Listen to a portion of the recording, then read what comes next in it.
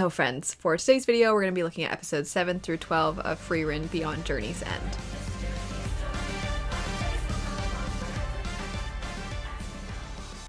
I really enjoyed episode 7 and then everything that plays off of the latter half of episode 7, and I don't really know if there's a formal name for this arc, but essentially Frieren the Demon Slayer arc, I'll call it. We kick it off though with something much quieter and sweeter, which is where we see our characters traversing the countryside, and the characters being Fern, Stark, and Frieren. Now that Stark has officially joined our party, we are seeing a little bit more of the personalities playing off of each other. I'm gonna get way ahead of myself and say that Stark is proving to be my favorite character. I know that this is not relevant to the specifics of these episodes necessarily, but he's so sweet and so endearing. He's also a character type that could so easily be on the more boring side. I think something that Frieren is doing exceptionally is it's taking, as we see with its very setting and the fantasy races as a whole, something it's doing is it's playing off of what's very familiar to a lot of us who are fantasy fans, and then it's doing something that is very deep and quiet and oftentimes bittersweet with those types of stories. Specifically with Stark, he is a character that so often would become the less interesting or compelling character out of the party, but instead of that occurring, this time we see somebody who is absolutely darling. I really can't believe how much I'm already falling in love with him. There's just the fact that he is such a genuine person, but while he does experience fear, and that's kind of a recurring joke for him, but also a recurring thing that is rooted, it seems, very much in what he went through with his home village.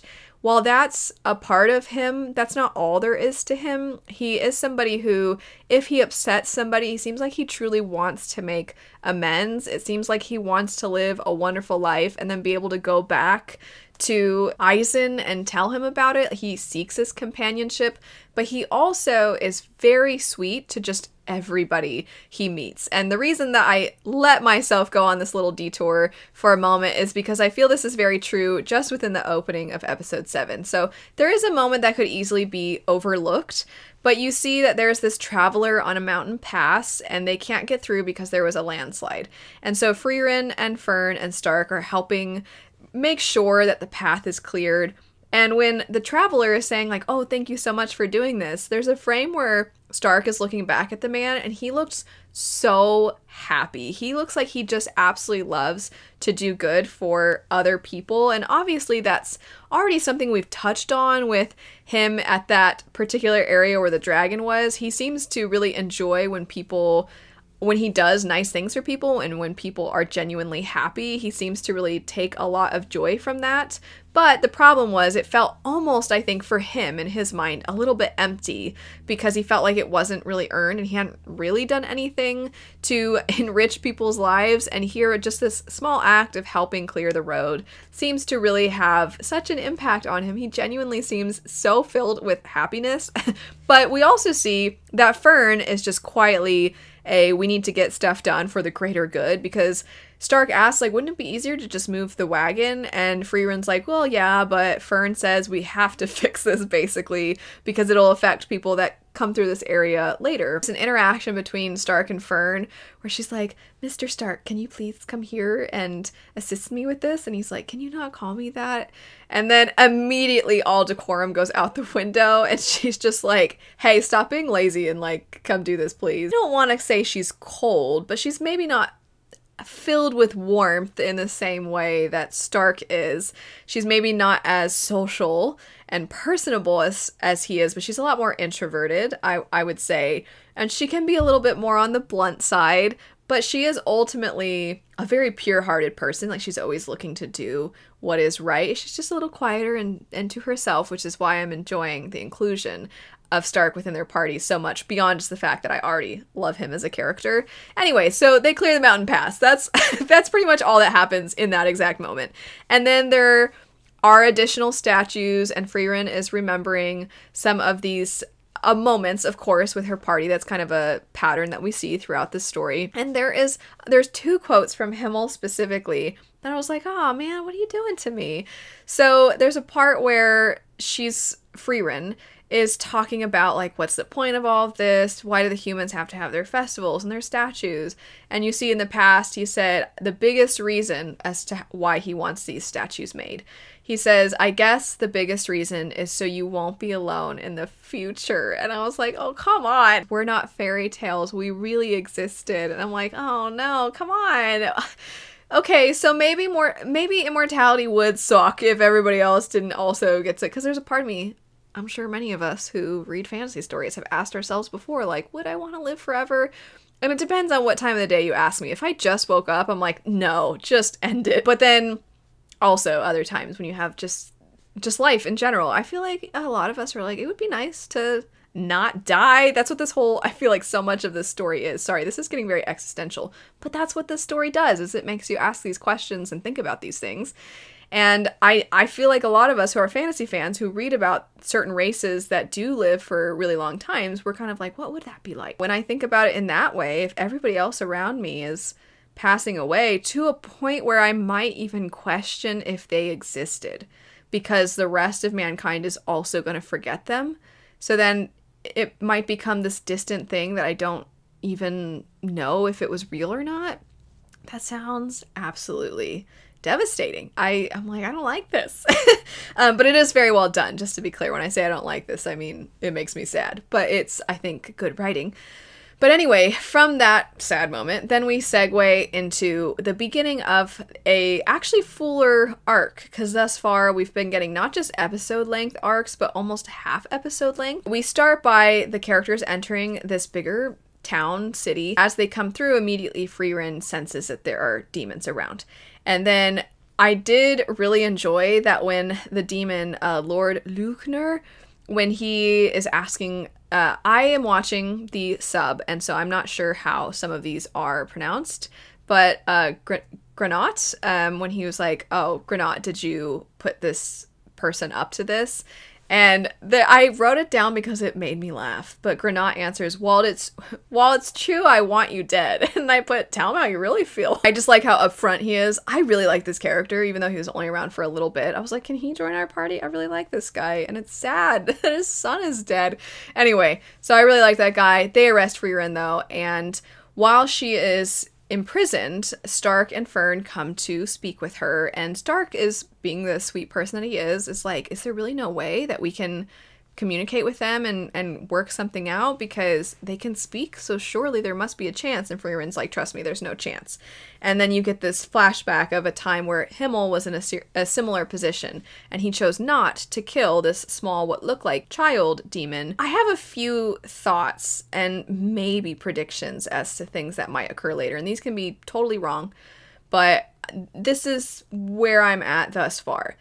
So when Frieren talks about elves and how they're pretty much dying out, how it's been a really long time since she's even seen another elf, they're very solitary, they don't necessarily have instincts that lead them to reproduce as frequently, hardly at all. As she's describing various things to do with elves and their culture, I'll say, a lot of it sounded really similar to how the demons and their culture is. So when you're getting this flashback, you have a moment where the girl, initially she calls for her mom, and that's what stops Himmel. And there's also this farmer who is like, you know, I could use help if you want to join. And it seems nice at first.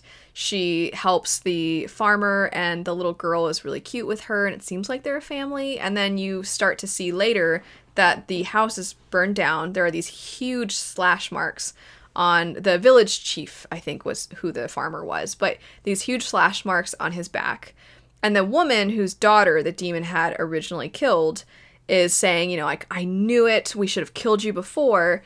And Himmel asks, why did you kill the village chief? And she turns around, she doesn't really address what Himmel said, and she looks at the woman, and she's carrying the child, and she's like, oh, here, you're the one that hates me, so here, I've made amends, basically by handing her the little girl. And Frieren eliminates the demon. There was a few things. One, she never really answered the question. Two, I'm like, did she kill the village chief? And then three, if they have no concept of family or an understanding, Like, where would the notion to hand that little girl over to that woman come from? Like, why would she feel any need to try to, quote unquote, like, make amends for the fact that she did eliminate their daughter? Eliminate's the nice way to put it. I think she ate her, or killed her at the very least. But it just kind of seems like there's something else there, and that we didn't actually get the full story of that. Obviously, the demons in this city are not okay. And they perpetuate the idea that they will utilize words like mother and father to manipulate humans. And the idea that they learn our language simply so that they can manipulate us. The people in present day that we're seeing, the demons we're seeing in present day, that is true for them. But I still am not convinced that it's true for all of them. And then second, I still feel like there's parallels with the elves. And I'm like, are they like two sides of the same coin? We know that when they die, the demons, that they sort of just like dissolve. But what happens when elves die? What happens with them? Because I haven't seen that happen yet. I mean, we've hardly seen elves. They're not really around. So yeah, I'm kind of like, I don't know about this. I feel like maybe not all of them are bad. But maybe they are. Maybe I'm just naive like Stark. Who knows? I have one additional thing to add to this theory, which is that yes, the demon says mom, and it's supposedly a manipulation tactic. But also, Frieren says mother. And I think that it's very possible it was just a joke, because earlier in the first batch of episodes, when they're cleaning up the beach, Fern trying to actually get Frieren to wake up early, which happened, I will say, I forgot to mention this, it happened at the beginning of episode 7. She woke up early and they're like, we have to praise her. And that was cute. But anyway, so Fern is telling her like, oh, I'm practically your mother. I have to like help you get dressed and help feed you and all these things. And there's one morning where Frieren is waking up and she says mother.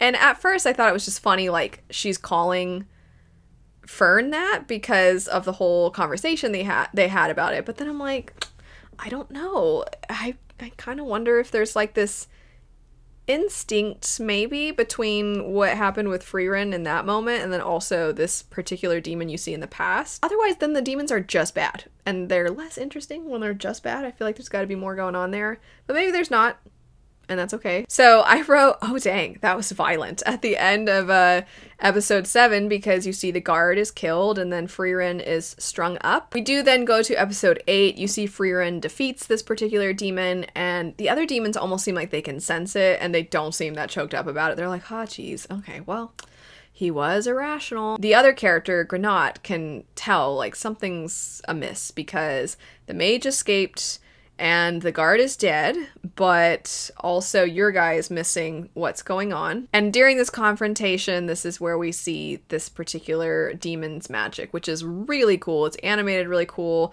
The idea of it's really cool. When he was, there was a moment during it, and I won't pinpoint the exact moment because I don't want to spoil things for people, but there was a moment where I was like, oh my gosh, is he about to turn to a titan? I was very nervous when Granat got hurt. I was like, no, I like this guy, don't kill him. And he was all right, which was good. But when Stark comes and he says, I thought that my son had come for me, I was like, oh man, this guy and his son, this is sad. Anyway, Stark tries to rescue him. Fern tries to rescue them both. And Frieren's like, I gotta go deal with the demon who's outside the city. She leaves.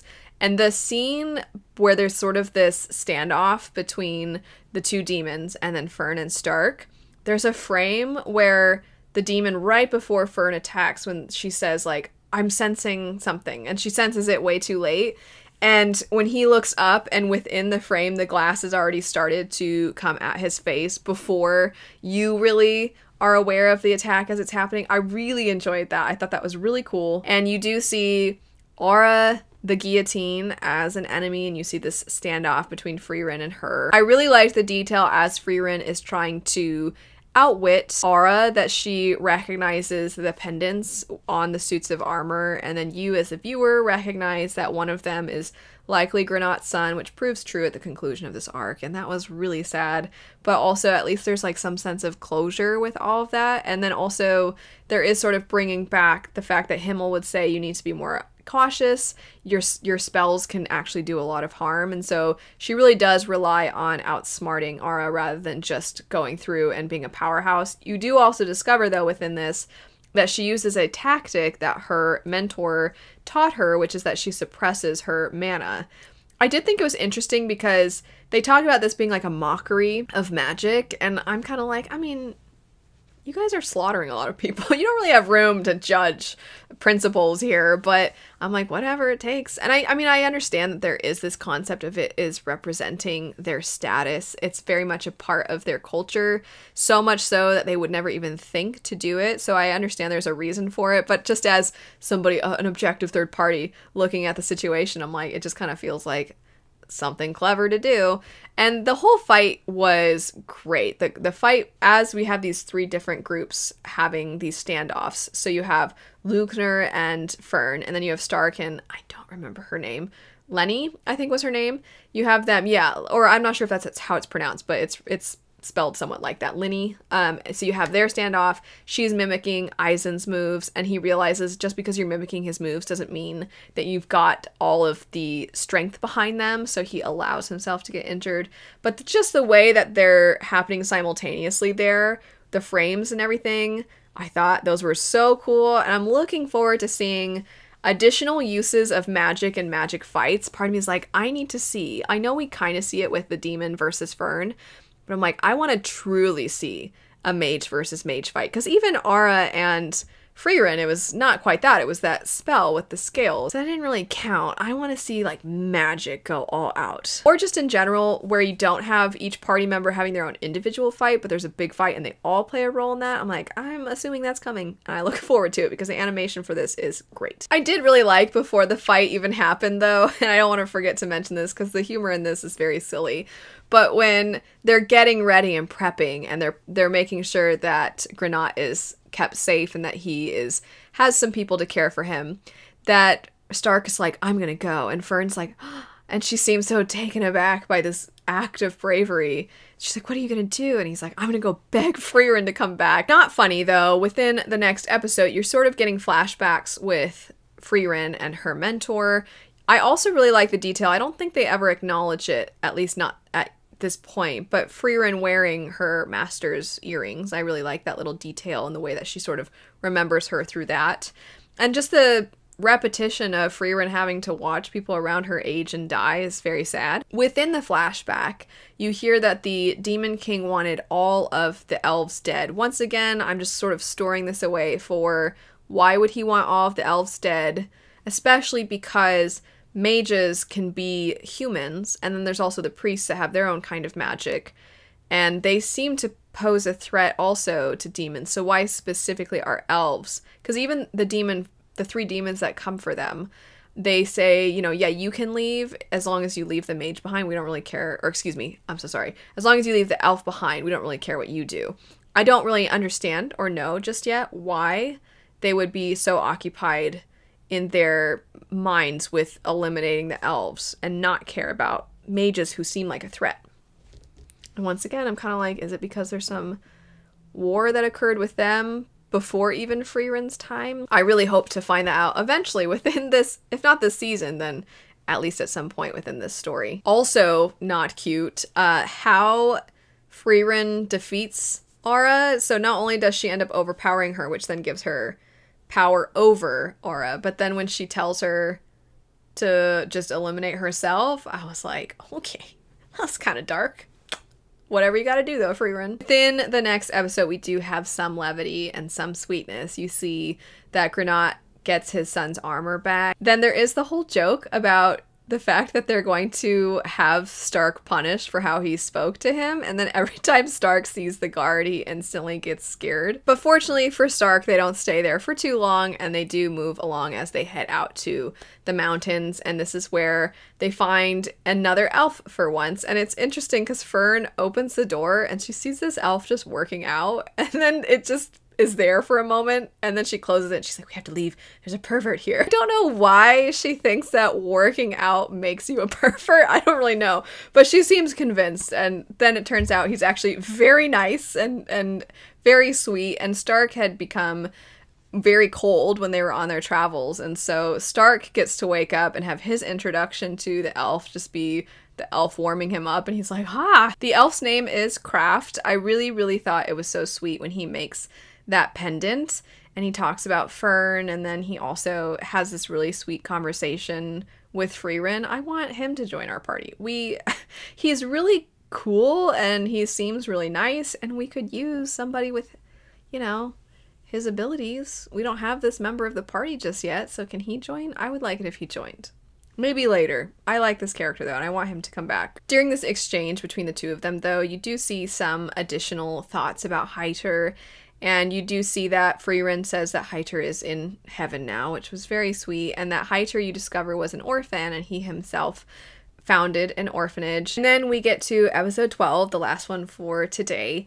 This episode I really, really enjoyed. You get additional cute interactions between the characters, as well as developing them individually a little bit more. For some reason, Fern once again uses the word pervert to describe, because she, this time, instead of saying this towards Kraft, she says it toward Stark for him just being nice and trying to help out. I don't know why that is her go-to, but she's convinced, and she's like, no, I'll just do everything myself, and I'll help Frieren myself. And he's like, I don't understand what I did. You do get this story that, once again, we're kind of playing on some fantasy tropes and this sword in the stone. It turns out that Himmel never actually pulled the sword from the stone, despite all of the stories saying that he had, which this does throw Stark for a loop a little bit, and then it leads him to think about who he imagines as a hero, and you discover that the person he imagined was his brother, and you get a little more context to what happened when he ran.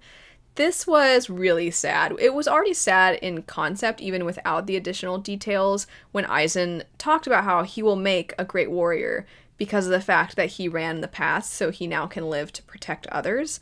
And how you imagine that there's something in Eisen's past that was similar.